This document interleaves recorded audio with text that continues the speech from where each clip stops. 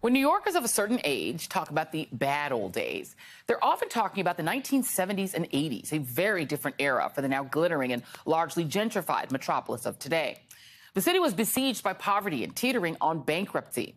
Times Square, which today looks like a digital Disneyland, was the epicenter of the sex industry. While in the late 1970s, serial killer David Berkowitz, known as the Son of Sam, terrorized the city, killing 6 people and injuring at least 7 others along the way. The subways were different and looked different, too, tagged with graffiti filled with character, yes, but also with grime and a heavy police presence. There was a grit, but also a sense of danger. Crack cocaine and heroin infested the city, driving the crime rate even higher, with much of that crime occurring on the subways, as noted in this clip from NBC Nightly News in 1985. The New York subway system, the Bernard Goetz case, the subway shooter, has given the subways fresh notoriety. To many outsiders, even to many who live here, this is an area where fear prevails. In case you missed it, Tom Brokaw referred to the subway shooter known as Bernard Goetz. He was also known as the subway vigilante after shooting and injuring 4 young black men on a train in Manhattan after Goetz said they were trying to rob him. This was a huge case that garnered international attention. One of those teens was permanently paralyzed, but Goetz was still acquitted of 4 attempted murder charges and convicted only of carrying an unlicensed handgun. He served 8 months in prison, 8 months. New York eventually climbed out of that difficult era for many reasons, from falling unemployment in the 1990s to shifting patterns of drug use, and also gun control.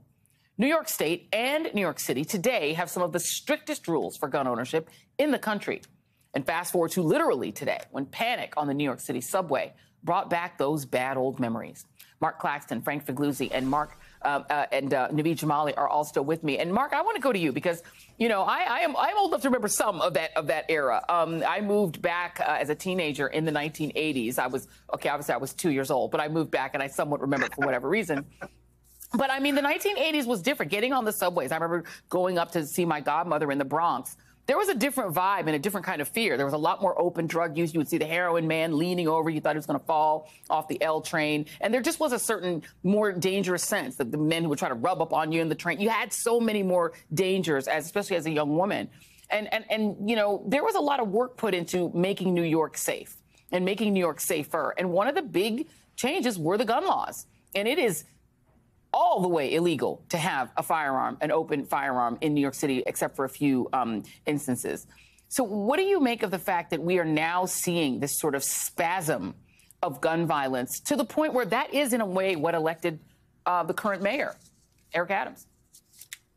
Well, first off, Joy, let me just say that I remember all of that era, you know, and thanks for making me feel. You were 4 and I was 2. We're going to work that. Yeah. Right.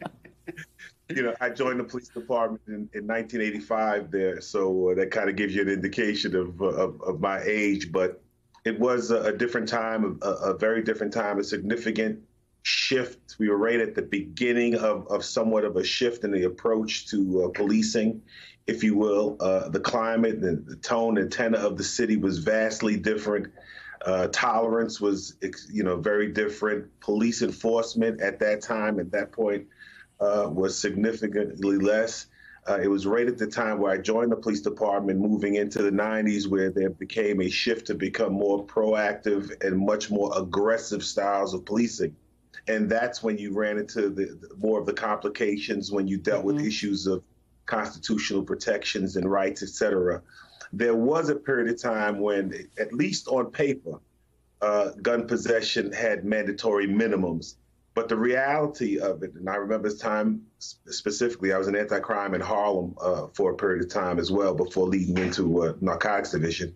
On paper, there were mandatory minimums. The reality of it is that very few people who were found in possession of those weapons actually did the time that was on the books that they should have done. But there's always been an issue with the gun violence in the city.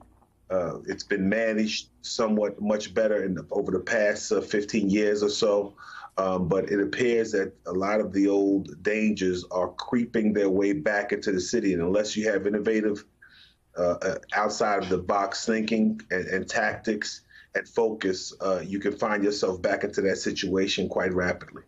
Yeah, indeed. And, I think you might have served at the same time as my godbrother. We're going to have to talk offline. He joined the force, I believe, in 1990 during the NYPD. And, Frank, walk us through how you go from the federal level, from the FBI level, if you have the firearm and you have the magazines, walk us from there to how you find the person. Because, as we understand, this person is a person of interest. That doesn't mean they did it. I think it's very important we keep showing that man's picture. It doesn't mean he necessarily did it. It means that they're looking to talk to him. But how do these investigations proceed at the federal level since the FBI is helping? What would they be doing right now? Yeah, FBI and ATF, particularly here where the gun is concerned. So there's a treasure trove that's been found at this crime scene. I mean, the gas mask is going to have fingerprints, even possibly, think about taking on and off a gas mask. You're bringing hair and fiber, even perspiration. You're putting your fingers on it. You're leaving a trail. Now let's go to the gun. Again, we've got a Glock brand, so it's not a ghost gun. It's going to have a serial number. It's going to be traced. We heard at the press conference that they don't believe it was stolen, even better. So there's going to be some track record here of where it came from, who purchased it. Fairly easily traced, we hope. The 30-some-odd shell casings found on the scene, all, again, going to be tied to the gun, to the person, perhaps through fingerprints, extended magazines. This is going to be a solid prosecution once they find this suspect. But I think there's a larger issue going on here, which is we've got New York State, and I can tell you, I'll bet you dollars to donuts, if we flipped over to another certain network, Joy, they're going to be saying right now, see that? See, New York has these really strict gun laws, and see, it happened there, so gun laws are stupid. And so I'm here to tell you that no, actually, if you look at the data, states in this country that have those stricter gun laws tend to have less gun crime. It's actually, that's the way it works. The problem is when guns enter from somewhere else.